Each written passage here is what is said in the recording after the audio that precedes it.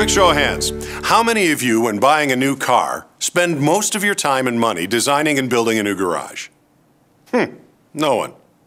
Okay, let's say you're buying a new summer wardrobe.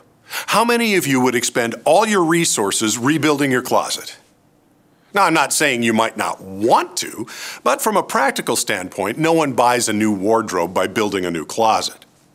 When writing a business plan, how many sink the overwhelming majority of their dollars into the design of the cover and leave only a tiny fraction, if anything, for development of the plan itself? If anyone ever suggested you do any of these things, you'd be well within the boundaries of etiquette to ask them if they'd taken leave of their senses. Really, who does that? You do. Small and medium-sized businesses do it constantly, and I blame website design companies. See, their primary motivator is to design an eye-catching website and then get paid for it. Their job ends before the real work of web marketing has even begun. Almost nobody decides to purchase goods or services based solely on how appealing your website looks. On the other hand, a hideous-looking website with unfathomable navigation will surely lose you customers. So a balance must be struck.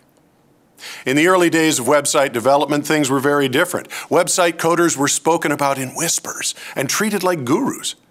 But all that has changed. With today's access to website development tools and content management systems, it's pretty easy to develop a good-looking and usable website. A designer who understands your vision and the limitations of your CMS can quite easily give you a beautiful website you'll be proud of. You may need a coder or two to handle some of the more complex issues, but you'll only be paying them for those specific jobs. Of course, you could hire a design firm to do exactly the same thing. It'll just cost you a lot more. This is the problem of design-forward web presence.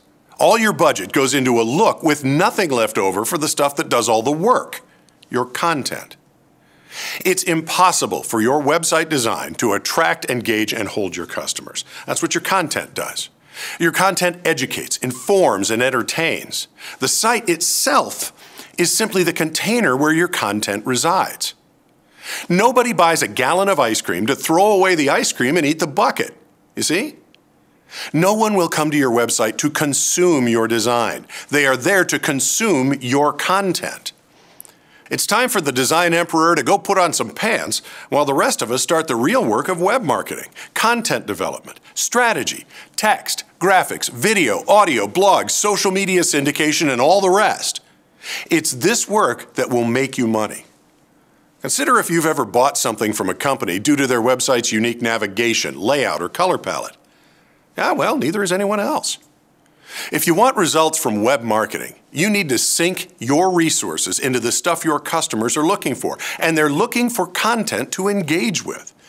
Anyone who says different is selling something unlikely to affect your bottom line.